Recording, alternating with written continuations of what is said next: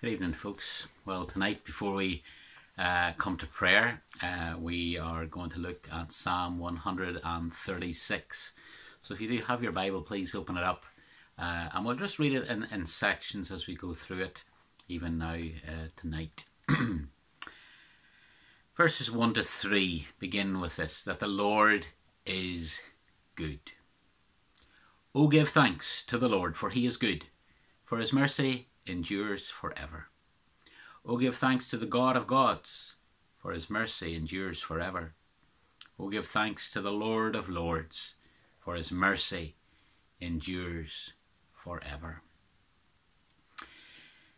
The Lord, L-O-R-D, all capitals, it's his own name, it's his covenant name. He has revealed it to us. And in revealing his name, he has revealed his character to us. What he's about. He's revealed even that covenant with us, that bond that we have with him. And it's based upon his mercy here each time, and in every verse in this psalm, his mercy endureth forever.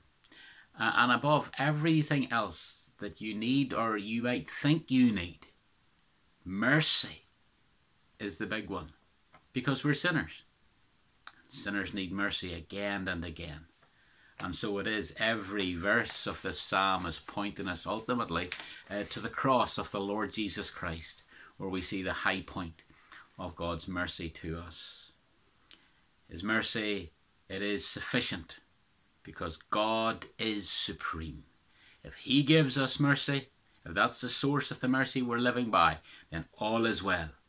He is the God of gods, Lord of lords. Romans 8:34 asks the question, who is he who condemns?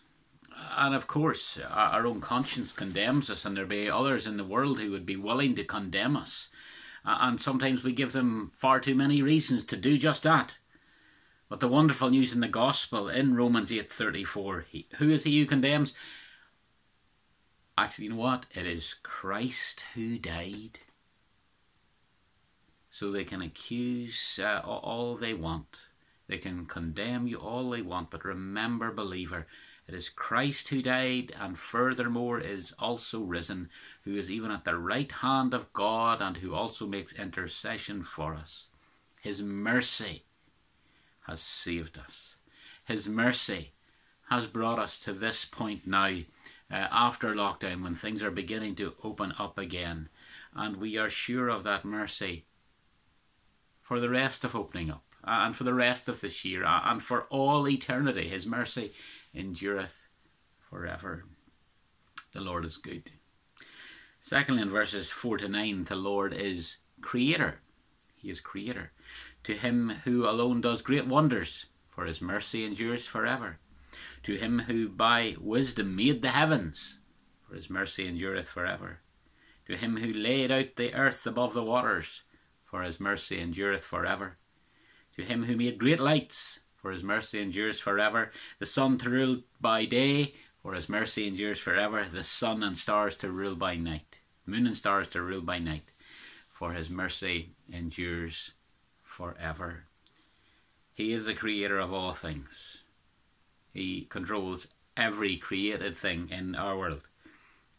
And in creation, yes, we can see great wonders. We can see his wisdom displayed. We see order in the way that the world is laid out and the way it continues.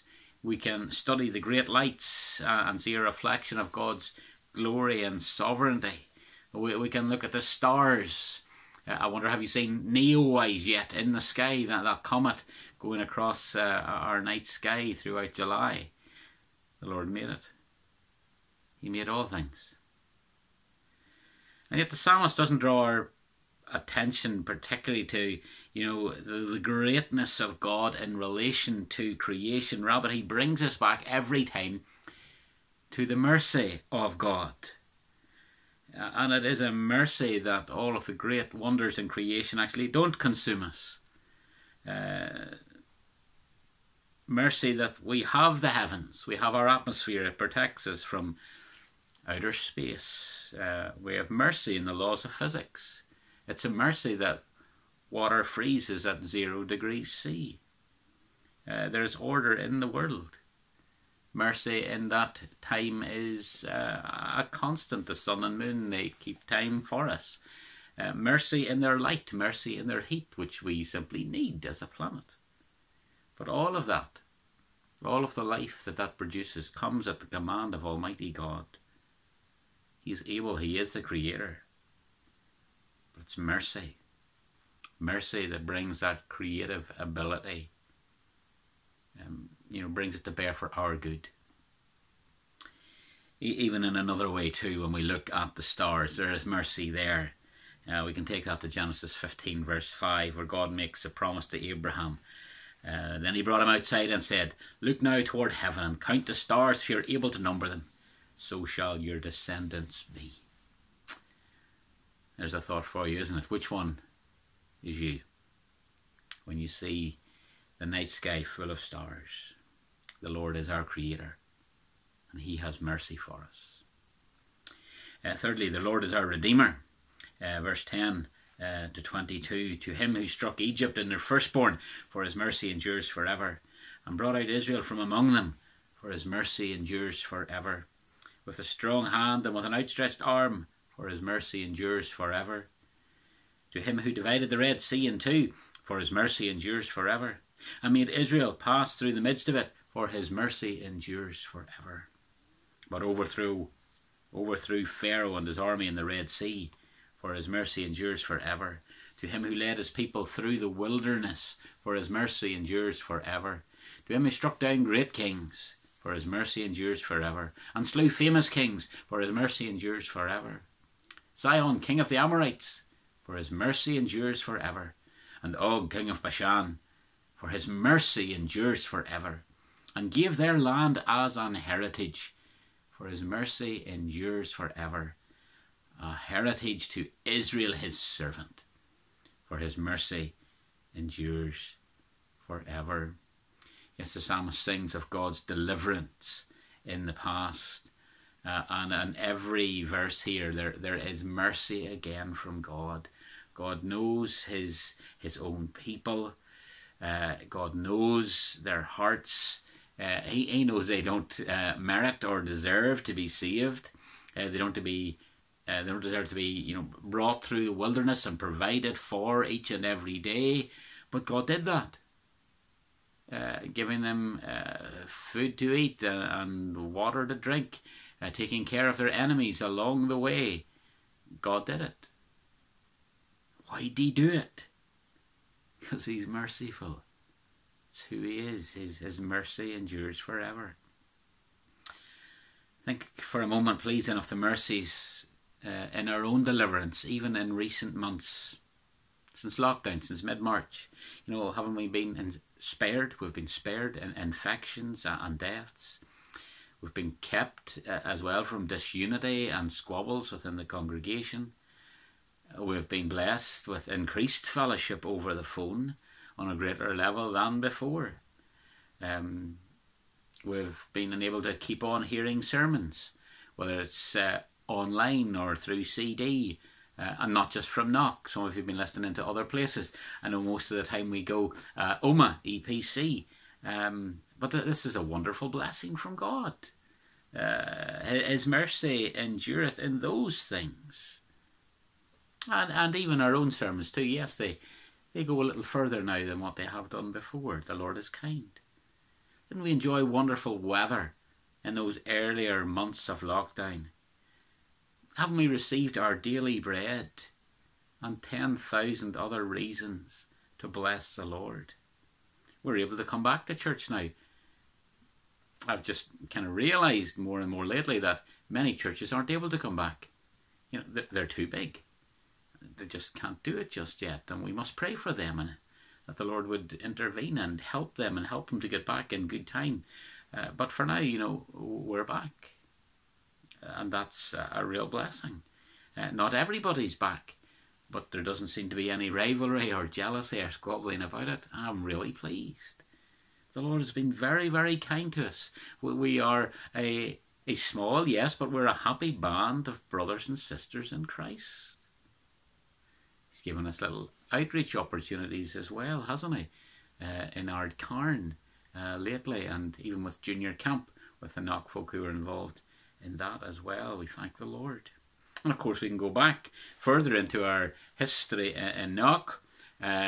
We can go back in our histories as individuals, and there we see the mercy of God.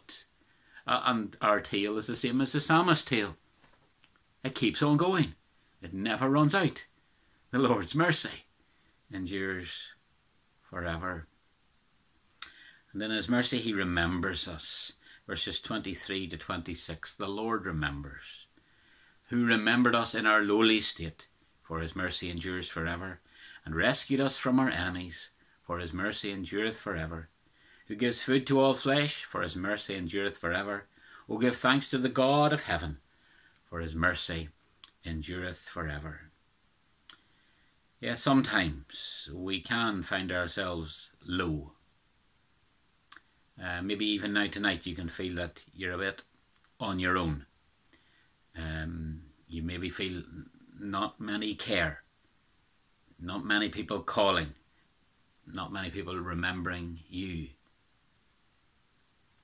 Maybe you've been there many times during lockdown. And yet if you're a believer, you'll know this, that the Lord remembered you. He always remembers us. He remembers his own children. Cannot forget us. Times, yes, we feel surrounded by enemies. Maybe it's neighbours. Maybe it's others, perhaps even in the church. Maybe it's your own sins that seem to creep in and surround you, or guilt. But here we're reminded again, his mercy endures forever. It endures forever because that work that Christ accomplished on the cross of Calvary has eternal significance. It even reached back the way into the Old Testament. Those Old Testament believers saved by the mercy of God. Where? In the sacrifices? No, ultimately in the sacrifice. That's where the mercy was. It lay in the future. His mercy endures forever. We now, looking back, we look back to the cross, and there we see it. His mercy endures forever. But that's where we see it most clearly. The mercy of God as Christ our Saviour lays down his life for us. He is the great God of gods, the true living God, the God of heaven. He is the creator of all things. He is the one who is overseeing all of history, not only of his own people, but all the world. And he's got mercy for you and me. That's who he is. He is the merciful God. So let us then come to prayer once again tonight. Cast ourselves upon him. Bring others in the congregation before him and their needs before the Lord. Knowing this is our confidence. This is why we're coming to pray. His mercy endures forever. Amen.